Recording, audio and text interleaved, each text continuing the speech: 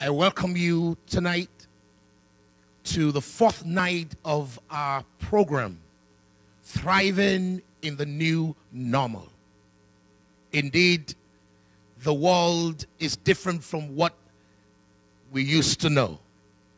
In the words of a great African writer, Chinua Achebe, things fall apart and the center cannot hold.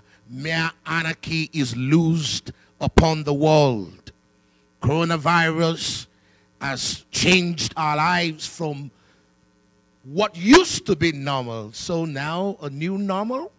I don't know how normal that is, but I want you to know that with God on your side and with faith in your heart, you will thrive, you will bloom, and you will blossom no matter what is happening in the world.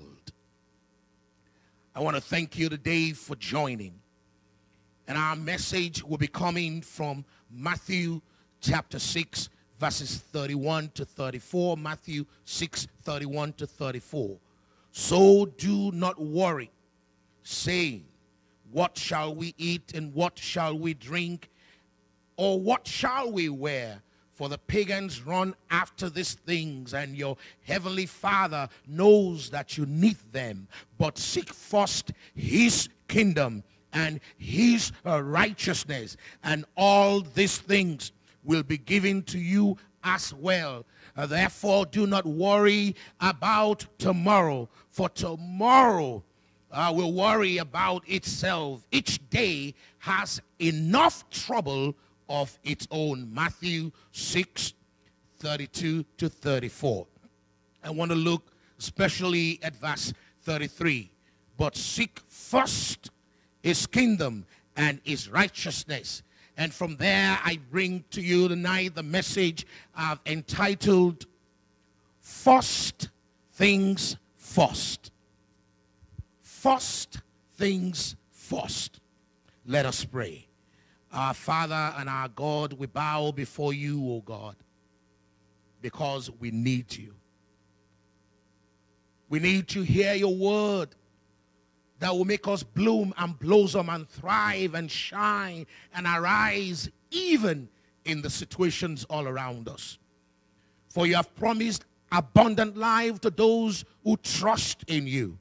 And we can find it even in the circumstances that we are in. So, Lord, open our minds, open our ears, open our understanding to behold wondrous things from your word. I pray and I plead in the name of the Father and the Son and the Holy Ghost. Amen. Amen. First thing first. Allow me to make this proposition to you, that first things must be the first thing, or you will get all other things wrong. Even if you make the first thing to be the second thing or the third thing in the scheme of things, you'll get everything wrong. You know, it's like when you button your coat incorrectly. If you get the first button wrong, all the others will line up according to that misplaced first button. In the same way, when you get the first things wrong in your life, everything cannot be right.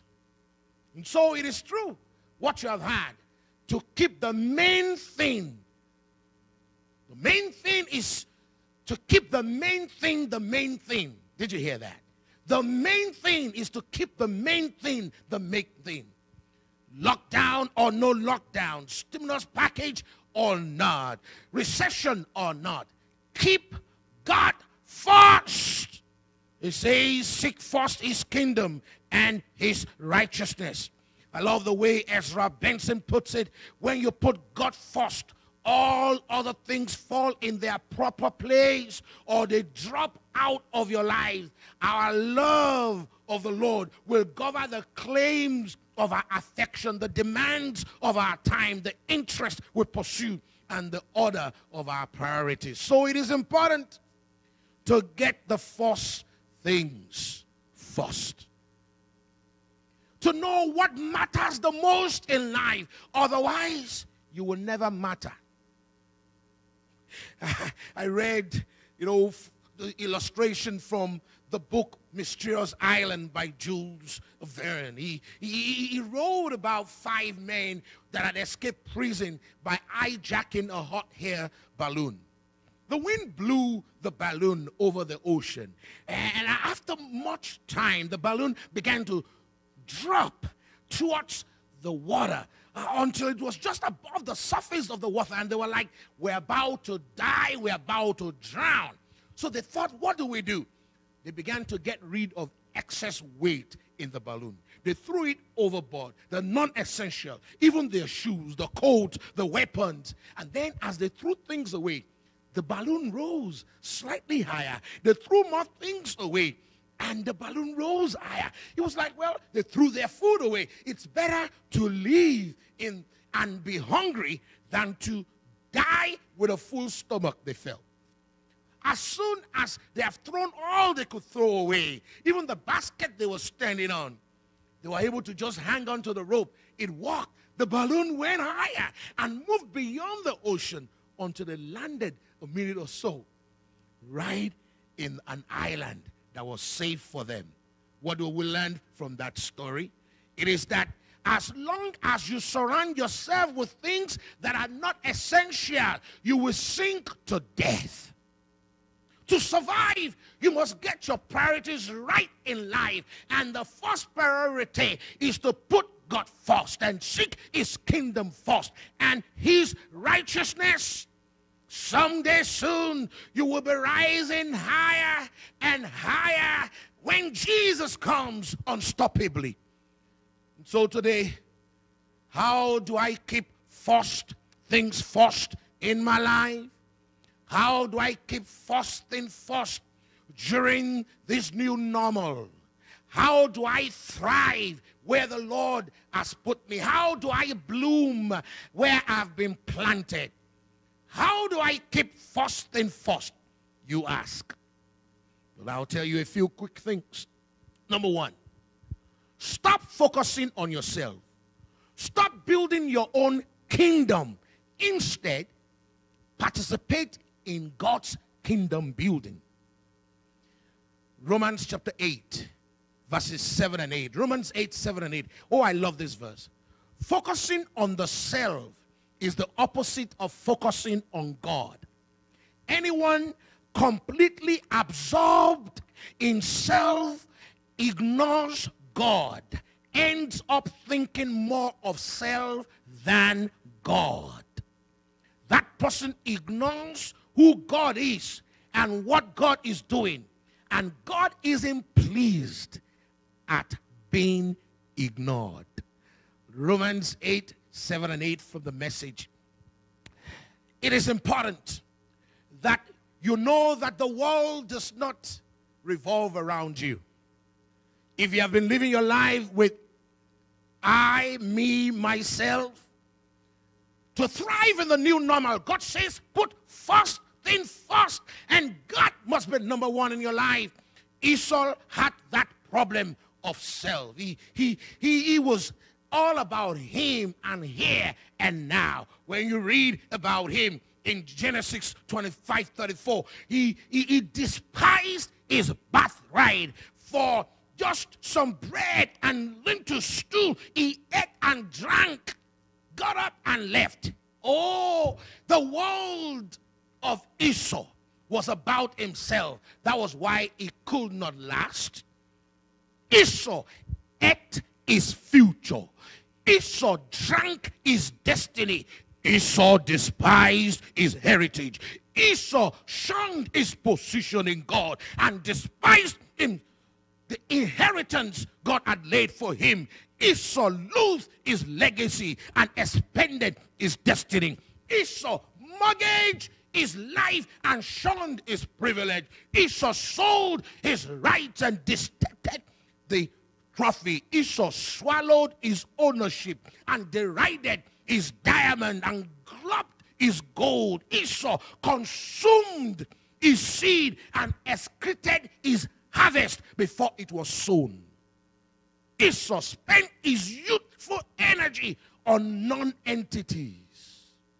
That's what happens when you don't keep God first and you think taking care of me is number one. You got it all wrong.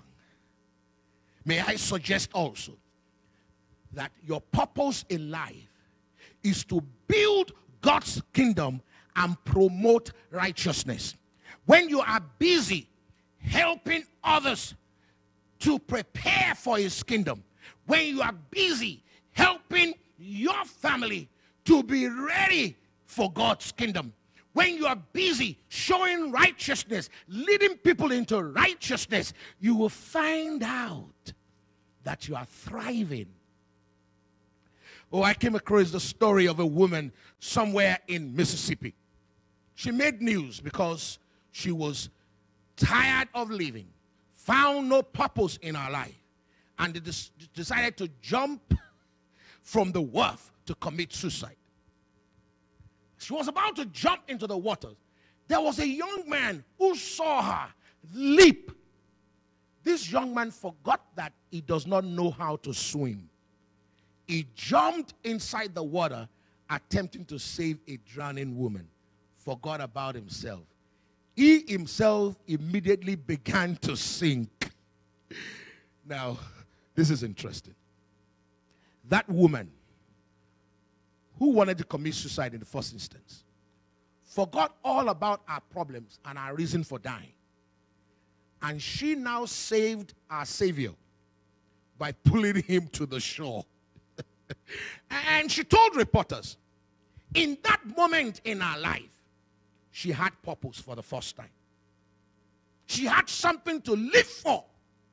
In saving someone else, she saved herself. Did you get that? In saving someone else, she saved herself. During this time that we're living, get busy trying to help someone else find Jesus. Get busy trying to impact upon another the grace of God. That's why God created you, to save others. Francis of Assisi put it right.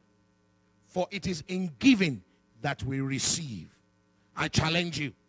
Give your strength. Give thought. Give deeds. Give wealth. Give tears. Give thyself. Give. Give. Be always giving. Who gives not is not living. The more you give, the more you live. And by the way, raise your family to be kingdom-minded, because your purpose in life is to build God's kingdom and promote righteousness, beginning from your family. Joshua said it right in Joshua 24:15. As for me and my house, we will serve the Lord. Moses had reminded the folks in Deuteronomy 6:7, you shall teach them diligently to your children. That's the law of God. And you shall talk to them when you sit in the house and when you walk by the way, when you lie down and when you rise up. Always presenting them as children of the kingdom. And be intentional. There's some of you listening to me today. I know the times have been difficult. Some, if you've not lost job, you've had to work a little more so you can still be okay. Things are stretching. And you think the family can wait. I read about Charles Francis Adams, a 19th century politician and diplomat. One day he went fishing with his son. And then his son, Brooke Adams, who kept a diary. This is what he wrote. I went fishing with my father today. The most wonderful day of my life. The father was impacting him. But the father, on the other hand, wrote in his own diary, I went fishing with my son today. What a day wasted. Why do you think that the time you spend with those who love you the most is a wasted time? That's not from God. if there's anything that needs to happen during this season, is to drive home the essence of the kingdom into your family. Jesus said, seek first the kingdom of God and his righteousness. And I'm here to remind you, keep the first things first. Let the first things be first. First things first. One of the ways this must happen is to rearrange your finances for the building of God's kingdom and righteousness. Let me tell you a virus that is worse than the coronavirus. Do you want to know? It has been around for a long time. It has killed more millions than the millions that have lost their lives to coronavirus. Are you ready for it? Stingy virus. What did I call it? Stingy virus. And don't we have it sometimes? Someone here is being diagnosed, as you hear the word of God today, with a stingy virus. It's about to kill you. History records that there were 11 millionaires on the Titanic the night she sank. One of the few millionaires who survived was Major Puchin. It is recorded that he left $300,000 US of his money and jewelry and securities in a box in the cabin when he went to a place of escape. And this is what he said, and I quote, money seemed a mockery at that time. I picked up 3 oranges instead. If you don't know already, money is a fickle friend. I must ask you today, are you making a living or you are making a life? Many of you are only making a living. You are not making a life. The promise of Jesus to you, are you with me today, is abundant life. Come on, say it with me. Abundant life. I didn't hear you. Abundant life. That's the intention of Jesus for you. And how do you have it? By keeping God first in your finances. Keeping God first in the arrangement of your life. Letting your finances build the kingdom of God. Paul writes correctly in 1 Timothy 6, 18 and 19. Do good, be rich in good deeds, and be generous and willing to share. In this way, you will lay up treasures for themselves as a foundation for the coming age, so that they may take hold of life that is truly life. 1 Timothy 6, 18 and 19. This is important. You must invest in the kingdom of God. Keep God first in your finances. Let your finances help in building the kingdom of God here on earth and preparing God's people for the kingdom of God. Oh, I love the way it is rendered in Matthew 6, 19 to 21. Matthew 6, 19 to 21. Do not store up treasures on earth. Moth and rust can destroy them, and thieves can break in and steal them. Instead, store up for your treasures in heaven. Did you hear that? Store up your treasures where? In heaven, where moth and rust cannot destroy them, and thieves cannot break in and steal them. Your heart will always be where your treasure is. Now, I wonder sometimes why God will make this arrangement. I thought your treasure will be where your heart is. No. Your heart will follow where you put your treasure. So when you put your treasure in the kingdom building, your heart will follow towards the kingdom of God. Come on, say amen. I also love the way it is put in by Jesus himself, replying in Matthew 19, 28 and 29. Matthew 19, 28, 29. Jesus said, yes, you have followed me And in the recreation, in the world where the Son of Man will rule gloriously, you will, who have followed me, will also rule. Anyone who sacrifices home and family and fields, whatever, because of me, will get it back 100 times over. Not to mention the considerable bonus of eternal life. I love the way Message Bible puts this. I want you to know that nothing is really yours until you share it. I said nothing is really yours until you share it. I came across a proverb that I've loved. Spend and God will send. Come on, you got to tell somebody that. Come on now. Spend and God will what? Send. There's another one I hope you have had. The hand that gives gathers. Oh, you got to tell somebody that too. The hand that what? Gives. Does what? Gathers. It is important for you to participate in kingdom building. The way I will know where you are going, whether it is heaven or the other place, is to see the log in your checkbook, or to see where your money has been going by looking at your credit card or your bank account. Then we'll know where you're going. I know you have a good position in the church, but where your money is going is where you're going. I know you're very active for God, talking with mouth. Yeah, I know. But where your money is going is where you're going. So ask your neighbor, where is your money going? Where are your treasures going? Tell them that's where you're going to. That's where you're going. Jesus said it. Oh, Prophet Haggai was stronger in the way he puts it in Haggai chapter 1, verses 5, 6, 7, and 9. I love this. He said, give careful thought to your ways. And that's what God is saying to someone today. You have planted much. You have harvested little. You eat, but there is not enough. You drink, but you are never full.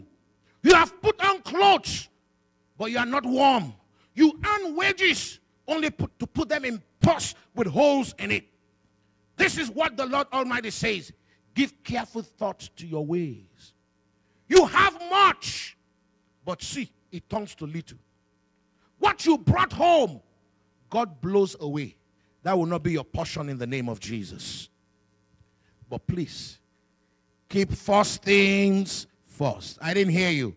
First things first. Never get enslaved to your possessions.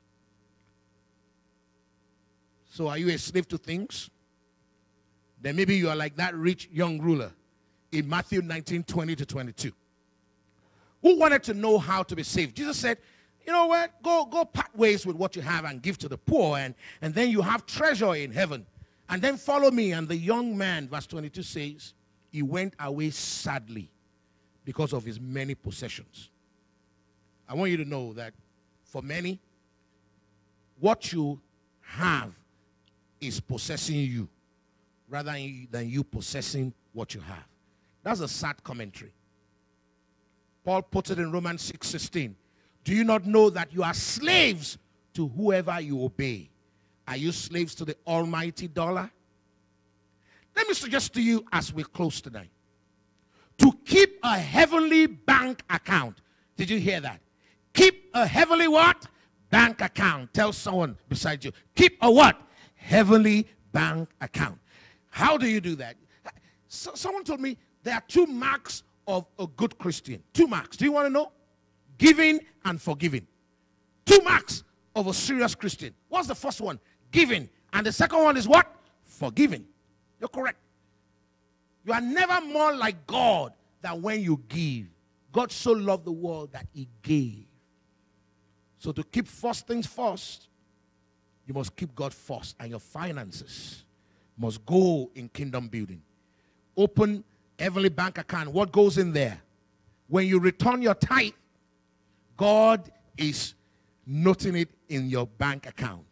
Of course, you know that the Bible encourages us to bring ye all the tithes into the storehouse, that there may be meat in my house. Prove me now herewith, if I will not open the windows of heaven and pour you out a blessing, such that there will not be room enough to receive it. God has promised, Isaiah says, to satisfy your soul in a time of drought. It means God will satisfy your soul in a time of coronavirus. God wants to satisfy your soul in a time of lockdown. God wants to say, even when the economy is locked down, your finances will not be locked down. Can I hear a loud amen from someone who believes the word of God? If you are going to keep a heavenly bank account, give generous offering. When you return tithe, all you do is you are returning what was never yours. You are a thief if you don't. But when you don't return generous offering, you are a thief too. How do I know? Malachi 3:8. Will a man rob God? Say yes. How? In tithes. Is that all? An offering. Generosity begins with offering. Tithe is something you return. It never was yours. You're not supposed to get a thank you for returning tithe. When you do offering, yeah. And many are growing to give as much offering as tithe, or at least half. The best time to be generous is in a time of drought. How do I know? Ask people who did it, and you will see how God blessed. Didn't you read of the widow of Zarephath? Had only the last meal for herself and the son, and gave to the prophet of God, and never lacked during a season of lack. The Shunammite woman had a lack all her life. She gave to the man of God and provided for the man of God a place to stay. And what happened? What she had lacked for years into old age, God gave. When you give offering, it provokes heaven to open. As you hear me today, heaven opens for you. I said heaven opens for you. How do you put money in the heavenly bank account? When you give to the gospel. When you give to the gospel. And that's what we just read. You know, Jesus saying, when you give to the gospel, there's a blessing for you that is ceaseless, Jesus says. That heaven opens. That's what you do. When you give to the prophet, we just gave an example here. Giving to the prophet. In fact, Jesus says it also in Matthew 10, 42 to 42. He who receives you receives me. He receives, and then he says he who receives a prophet in the name of the prophet will receive a prophet's reward. He who receives a righteous man in the name of a righteous man will receive a righteous man's reward. And he goes on. Give to the prophet. Give to the poor and needy. We've read about that. Proverbs 28 tells us. In 27, Isaiah 58 tells us, be generous, give to the poor. Anyone who gives to the poor is giving to God, and God owes that person. Did you get that? I've learned that the way to have yet, even during the time of lack, is to support the gospel of God and give to the needy. Give first fruit. Proverbs 3, 9 and 10. Honor the Lord with your possessions and with first fruits of all your increase. And then your barn will be filled with plenty. That's the promise of God. Give sacrificially, like Solomon gave in 2 Chronicles. He gave like no one had given before, and God blessed him like no one had blessed him before.